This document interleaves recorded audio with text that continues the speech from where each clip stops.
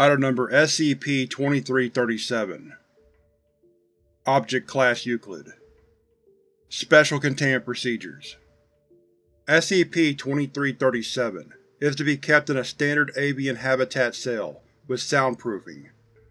Personnel are required to wear Level 3B, 5A, 7A, 26M ear protection while handling SCP-2337. Transportation for SCP-2337 is to be carried out using a portable soundproof crate. Though SCP-2337 has no need of nutrition, gummy worms are to be provided upon request, and not restricted as a reward for good behavior. SCP-2337 calls them strangle fruits. Due to SCP-2337's poor grasp of cause and effect, punishments and rewards will inevitably result in frustration on part of involved personnel. As of December 5, 2014, all staff are advised to not attempt to emulate SCP-2337's speech patterns in its presence, and are assured that SCP-2337 understands some degree of human English. Description: SCP-2337 is a male corn crake. Crex. It is sapient, sentient, and capable of speech. All of its vocalizations are extremely loud, with the minimum observed volume of 90 decibels and a maximum of. Though this can and has caused damage to personnel's hearing, SCP-2337 is oblivious of its ability, and is generally friendly with Foundation personnel. SCP-2337's vocalizations take the form of a language tangentially related to English. It often appears to be word salad, but, upon closer inspection, can have meaning in English through a series of vague innuendos, metaphors, rhyme, and arbitrary insertions of the word cack.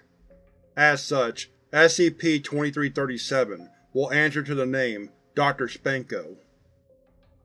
Initial reports of SCP-2337 came from unusual noises from a field near Sussex, UK, which led to its capture in the same area.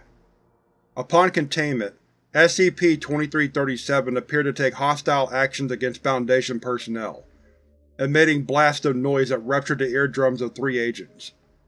Upon later examination, it was revealed that SCP-2337 was attempting to make friendly conversation. Addendum: Since the containment of SCP-2337, several sapient creatures contained by the Foundation have displayed knowledge of its existence, and have expressed interest in a meeting with SCP-2337. The reason for this has yet to be fully understood, though it is believed that SCP-2337 has some sort of status as an authority figure to several particularly dangerous beings. Key to reclassification has been proposed for this reason, but is currently denied due to SCP-2337's apparent cooperation with the Foundation. Interview with SCP-2337, December 5, 2014. Please state your name for the record. Cack. Am christened Herr Dr. Spankoplex. Am colloquially named Splat with SCP-233 and Stephen. Am complicated across the state.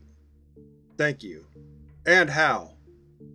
Listen, SCP-2337. SCP-2337 draws a prolonged gasp. It me, Cack. You seem to have a pre-established relationship of sorts with several of the more dangerous creatures in our custody. And how? Yes, please elaborate on the exact nature of this relationship. It done be Shalforth. Able sauce am tricky mayonnaise forsooth. Aunt Ruth. Come packing with store-brand hostility cakes from mouth stuff. Slavykins grew boarded and bearded from Chesapeake Bay to unknown Kadoth, my good Flibbert. The 3-ringed hobo stack over and over, alakazam, cack. Please repeat that statement in the dialect used by the Foundation. 10-4, Xlax. SCP-2337 begins yodeling for 3 consecutive minutes. Please discontinue yodeling. Am cack more sense? We need you to cooperate and explain your answer in a coherent way. Mitochondria to molasses? And what the Spangle Freezer said. For shame. This. Asculate the right query Q molasses. You're not hearing me, are you?